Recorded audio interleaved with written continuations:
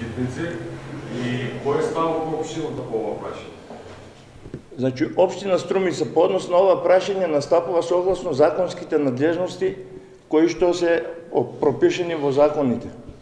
Имено овие денови е во завршна фаза, односно наредната недела, веќе ќе настапи со работа друго правно лице кое што ќе се грижи за кучињата. Меѓутоа, и тогаш третирањето на кучињата ќе биде од хуман карактер, односно после самото третирање, одбележување, нивно лечење ќе бидат повторно вратени на улиците на градот Струмица.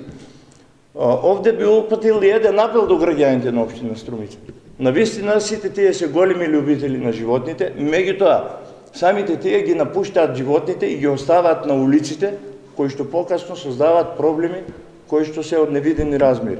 Меѓутоа ние сме спремни и согласно законските надлежности и овластувања ќе постапуваме и ќе го решаваме проблемот кој што навистина овие денови е се повеќе присутен.